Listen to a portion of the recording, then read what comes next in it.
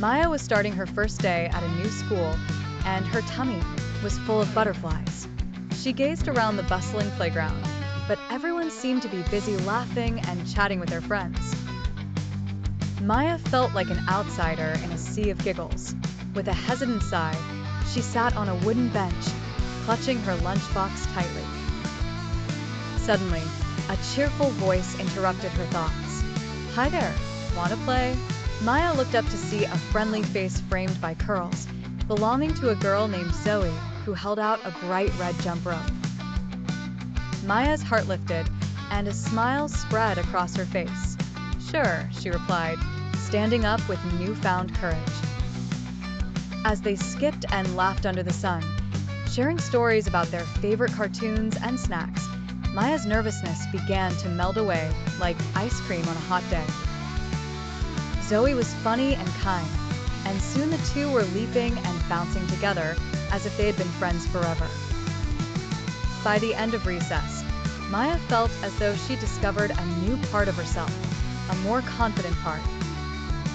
The whispers of loneliness faded, leaving behind the music of friendship.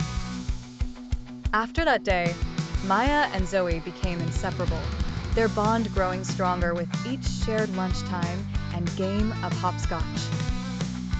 Maya realized that friendship could be found in the most unexpected places, so long as you have a little bravery and a lot of kindness.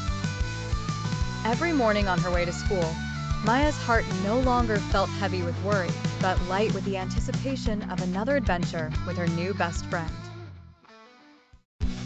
Sophie and Grace had been best friends since preschool, sharing laughter, secrets, and dreams.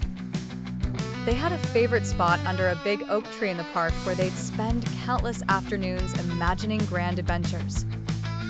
But one rainy afternoon, something unexpected happened. It started with a silly misunderstanding over who was supposed to bring the snacks for their picnic. Words flew, eyes welled up, and in no time, they found themselves in a heated argument.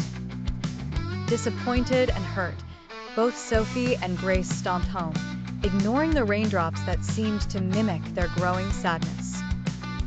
That night, as Sophie lay in bed, she couldn't shake off the guilt gnawing at her heart. She missed Grace terribly.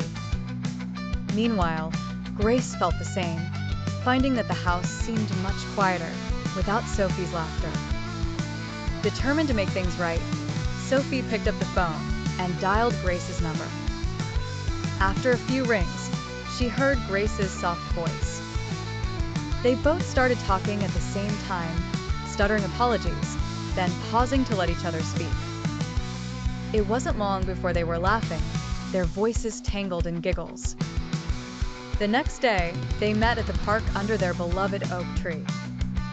The ground was still a bit damp from the rain, but neither of them cared. Feeling a bit sheepish but happy, they linked pinkies and made a vow. "We'll always talk things out," Sophie declared. Grace nodded, adding, "Friends forever." One day, Sarah and Mia were walking home from school when they found a lost puppy on the side of the road. It was shivering and scared, so they decided to help. They took turns carrying the puppy and brought it to Sarah's house. Together, they made posters and handed them out around the neighborhood. A few days later, the puppy's owner was found. Although they were sad to say goodbye, Sarah and Mia knew their teamwork had made a difference, and they were proud of it.